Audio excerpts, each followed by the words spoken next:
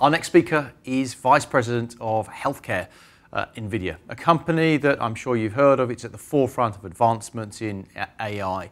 And she's responsible for the company's worldwide healthcare business, which includes hardware and software platforms for accelerated computing, AI and visualization that power the ecosystem of medical imaging, life sciences, drug discovery and healthcare analytics.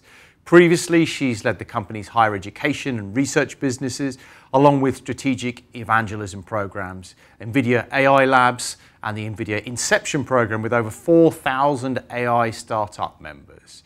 Kimberly, thank you so much for joining us. Please welcome Kimberly Powell. Thank you so much, Greg, and thank you, Wired, for having me. I keep saying there's no more exciting time to be in healthcare, and then a few weeks go by and there's an incredible breakthrough. Like this summer when I'm on a holiday and both AlphaFold and Rosetta Fold get published. So I'm here today to talk about and share with you the excitement and the advancements that are really going to usher in what I'm calling the next generation of drug discovery. So let's talk a little bit about how biology is being digitized, and it's being digitized at every level. It sheds light on critical biological information for scientists, and advances in instruments and their sensor technology and computing are exponentially increasing the size and resolution of what we can measure and what we can see. You just heard about genomic sequencing, and it's evolving from whole exome sequencing that measures just 1% of our DNA into whole genome sequencing, which is 3 billion base pairs long or 4,200 pages in a book, all the way to being able to sequence the DNA of individual cells. Cryo-electron microscopy has recently reached atomic resolution. That means we have the ability to locate individual atoms within a protein. This is the keys to understanding health and disease and designing drugs with fewer side effects. High throughput screening is used to image cells in their activity against chemical or biological compounds. And through robotic automation, we're now reaching millions of experiments in a week, tens of terabytes per day of cell images, and they can be featurized and quantified to more deeply understand the reactions of biology and other compounds. And our hospitals are now producing 50 petabytes of data per year in images and healthcare records that contain really the observable information of humans. And observable information, as you know, is really critical to the scientific method. And so we know biology is an information science where each level and our understanding gets richer from the levels above it and below it. But in these terms, they're too complex for humans. And we know that we need artificial intelligence to help us model, search, predict biological process to really exponentially accelerate discovery.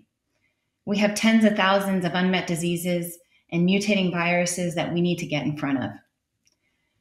AI is really evolving exponentially, thank goodness. Deep learning has unquestionably revolutionized computing, and it's inventing new ways of doing software development to deal with this information science that we've just talked about. Researchers are innovating at the speed of light with new models and new variants of AI. The latest breakthroughs are in a class called self-supervised learning. It's using these new variants of network architectures called autoencoders, transformers, and graph neural networks. These new AI tools are really transcending the critical limitations of supervised learning, like convolutional neural networks that require hard to come by, especially in healthcare, large labeled data sets. Instead, using unlabeled data, these networks can automatically generate a kind of supervision skill to solve some task, can learn a representation of data and generate something new like a summary of doctor's notes, or automatically label data, for example, a technique called relationship extraction that can go through a bunch of doctor's notes and identify the relationship of a diagnosis and the prescribed drug. We are experiencing a Cambrian explosion in AI that feels like every couple of months And we're witnessing AI methods that achieve superhuman capabilities and are truly reshaping science. And drug discovery is one of those sciences. Drug discovery is reshaping. It's a scientific process, and over the recent years, bringing in the digital biology revolution, this drug discovery process is absolutely being reshaped. And by reshaped, I mean they're new and different choke points where traditional methods can't keep up with the data and its complexity. There's new decision points where predictions can better guide the decisions to proceed or go back and iterate some more. Exploration points where we can go beyond our limited field of view of what we can observe or what we can build. The opportunity to do more with data and computing has never been greater. And we have the perfect confluence of digital biology and AI to fuel and advance new breakthroughs in drug discovery. AI is absolutely generating these breakthroughs. The last 18 months are breathtaking. The scientific community continues to put out artificial intelligence breakthroughs that we didn't dream of seeing in this decade. Google achieved top scores in the Precision FDA Challenge with their latest deep variant version 1 model, a model that can generalize for popular sequencing technologies from Illumina to PacBio to Oxford Nanopore, and significantly reduce error rates in genomic variant calling. So the accuracy here is increasing, and we're able to achieve this accuracy across very important technologies in sequencing. Without question, the breakthrough of this last year is in protein structure prediction. By DeepMind's AlphaFold and University of Washington's Rosetta Fold AI models, both approaching experimental methods for protein structure prediction. While the protein sequence databases exploded, the structure gap widened until this summer. The models can generate structures in a matter of minutes. And the team at DeepMind has already created their database with all 25,000 human proteins being made available, as well as hundreds of millions of more by the end of the year. At the same time, generative models, transformer models, revolutionary for learning language, can describe chemistry structures too, called SMILES. It understands the language of chemistry. NVIDIA and AstraZeneca have developed an AI model called MegaMolBART. It can be used for drug target reaction prediction and molecular optimization, or de novo molecular generation. It's trained on the Zinc database, and this model can now generate models outside of any existing database because it's learned the relationship between atoms and real-world molecules. So overnight, the world has all 25,000 human protein structures, and it can generate limitless molecules that need to be screened and simulated at supercomputing scales. Atomwise invented AtomNet to massively scale and speed up the drug hit finding process. Their docking platform can screen billions of compounds per day. So screening billions of compounds per day is going to result in thousands of good hits per day that need to be simulated and selected as molecules for desired pharmaceutical properties. Another great breakthrough, Entos invented OrbNet, a deep learning graph transformer that accelerates simulations by 1,000 times in quantum mechanical simulations. These approaches allow simulation of chemical reactions, so researchers can see precisely how a protein functions and changes in response to drugs. This is unlocking a new class of molecular simulations in drug discovery. And what ties it all together is healthcare data. Extracting knowledge from biomedical information and images in health records and literature. NVIDIA's UNetter, a novel architecture, a transformer for 3D medical imaging segmentation, can train on the entire medical segmentation decathlon database. And we're able to build a model that can perform semantic segmentation of multi-organs in multi-modalities, MR and CT. And this is really interesting because where convolutional neural network approaches are generally trained for a very specific task, a specific organ in a specific modality, these new transformer models can generalize and do both multi-organ and multimodality. And finally, in the effort to elucidate doctors' notes, it said about 80% of health information is in these notes.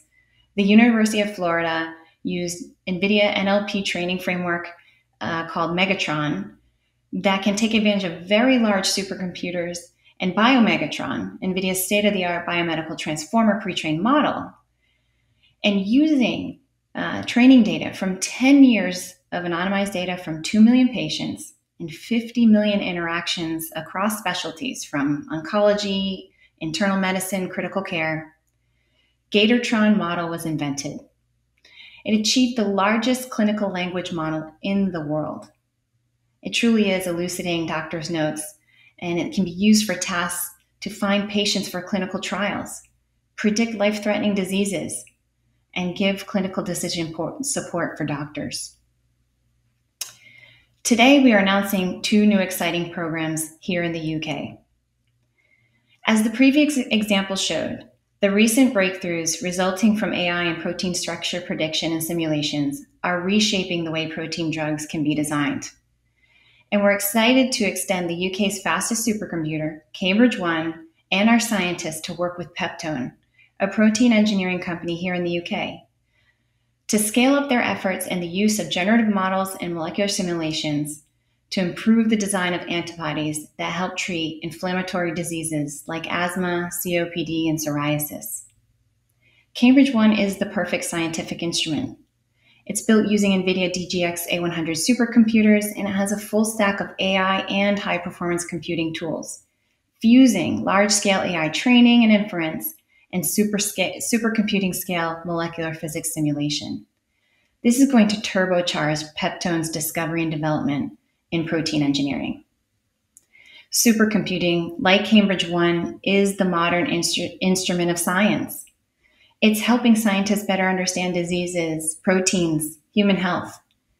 And our journey with AI models and architectures is still just at the beginning. And so today, we also want to announce the next phase in the life of Cambridge 1, the UK's most powerful supercomputer, and the first NVIDIA supercomputer designed and built for external research. Starting today, we're opening a call for proposals to the UK's AI healthcare ecosystem to get access to Cambridge 1 and help speed and scale innovations to get to market faster and improve patient outcomes sooner. Startups will have the opportunity to meet with our founding partners, AstraZeneca, GlaxoSmithKline, Guy's and St. Thomas's NHS Foundation Trust, King's College London, and Oxford Nanopore Technologies. Excuse me. And as I said in the beginning, new breakthroughs from AI and computing are happening every single day. The new possibilities in drug discovery and healthcare are still just emerging. And this is our great opportunity to connect with the innovators of our time and turbocharge their ideas. And so we're delighted to support the UK's AI healthcare startup ecosystem with Cambridge 1 and deliver more breakthroughs in healthcare. Thank you, Greg. Thank you so much, Kimberly. Really exciting presentation, and excited to hear the news about Cambridge 1 at the end there. I just wanted to sort of touch on, you described, and I think it was a great point to sort of touch on the amazing sort of breakthroughs there have been this year. So many of them very, very exciting. We're seeing a lot of kind of obviously collaboration in this space, a lot of data sets being opened up. I'm interested to, I think you've got a project in open source that you're working on. I think it's with King's. And what kind of a role do you think open source is going to have in this moving, these kind of deep research projects forward? Yeah, I mean, without a question, open source is how we got to where we are today. The AI industry itself has been foundationally built on open source. And you're correct. We have a wonderful open source consortium called MONAI, the Medical Open Network of AI, that we started with King's College London. And this project has taken flight. It's really just tremendous, the amount of contributors and the projects that are emerging to really tackle domain-specific problems in healthcare. If you think about how AI emerged, it really emerged by consumer applications, because we could take all these videos and pictures on our phone, and because of things like YouTube and otherwise. But if you think about the challenges in healthcare, the data looks very different. 3D images and diagnostic imaging are very different from what we take on our phone. Pathology images being 1 million times larger than the pictures that we take on our phone. These require domain-specific applications. And so, Monai has been dubbed the PyTorch of healthcare. And we're trying to really contribute back all of the learnings of the research community at large, as well as the acceleration factors. We talked about this exponential acceleration that we're trying to give to the world through computing methods. And we're doing that with Monai. So we're seeing thousands of downloads of this project per day. And I think what it's also doing is it's inviting the computer science community, even non-domain scientists, to come work on healthcare problems, which we all need. And at the same time, and you've talked about it here at your conference before, allowing domain experts, clinicians, to get heavily involved in the AI development process. Monai has a labeling tool that clinicians can use to really accelerate their transfer of knowledge, of their deep domain expertise, into the labeling of data, so we can generate more and more models. So we're super excited about it, and open source is absolutely foundational to the speed of light at which we need to innovate in this space. So we talked a lot about kind of, I guess the bits. I'm interested in the bits and the bytes. I'm interested in kind of maybe talking a little bit about the atoms as well. I know that one of the areas at NVIDIA you have oversight of is medical instruments. Now, what's getting you most excited at the moment in that space? There's so much excitement there. There's several factors. If you think about today, only 1/3 of the world actually has access to advanced diagnostic imaging and instruments like that. And AI really opens up a tremendous opportunity for several reasons. Because the power of artificial intelligence, you can reduce the cost and the size of the sensor technologies, these instruments that are used, whether you're seeing MRIs that can roll around on wheels, you're seeing x-rays that can roll around on wheels, you're seeing handheld ultrasounds. So you can reduce the size, reduce the cost. We can now increase the access of these incredible technologies to the world. So that's one thing that AI can do. Another great thing AI can do is it can help with a less trained professional be able to utilize this technology. We know that Caption Health, for example, has a ultrasound FDA approved that is what's called image guided. It guides the user to really be able to capture the most important information and be able to even make some quantification of what they're seeing in the image. They were able to use these ultrasounds, in the hallways of the hospitals when COVID patients were spilling out, and nurses needed to be able to look at what was happening in the heart and in the lungs of COVID patients. And so you're now putting the power of what was a very advanced machine into the hands of nurses in extreme situations like that, and that can really transcend into the world here. So, the fact that we can reduce cost, reduce size, and we can reduce complexity of acquisition and interpretation with AI, this is really, really going to blow open the access to such technologies. And that's one of the things that excites me the most. Well, it's great to hear. Kimberly, thank you so much for joining us today. Thank you for sharing the news about Cambridge One, and we look forward to hearing more in the future. I appreciate it, Greg. Thanks so much. Thank you.